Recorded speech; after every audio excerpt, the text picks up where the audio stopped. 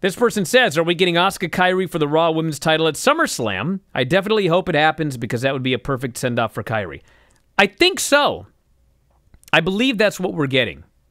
Now, as Dave noted in The Observer, like originally, there was going to be whoever was facing Asuka at SummerSlam was going to injure Kairi, and it would be like a career-ending injury, and she would move home to Japan, and that would be the end of her, and that would set up SummerSlam. I guess it's still possible, because if you look at the way that WWE books for Heat, I mean, I can totally see them making you want to see Asuka versus Kairi, but then some diabolical heel kills Kairi, and the match can never happen, and so that heel, they get him heat and build up the match at SummerSlam. I hope that doesn't happen. I hope they just give us this match that they teased, and away we go.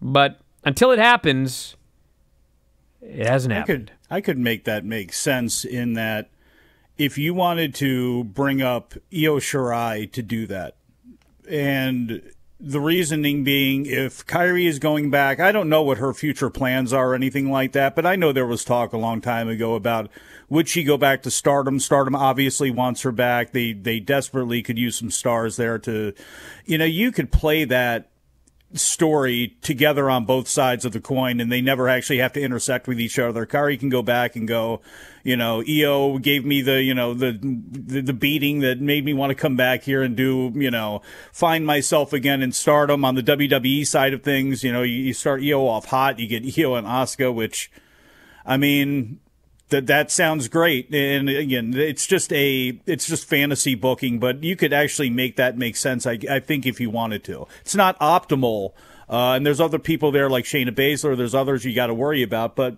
at some point Sarai's going to come over, at some point there's going to be, other people that, there's a lot of women in NXT, and, you could use a different mix kind of blending into the main roster right now. It wouldn't hurt my feelings.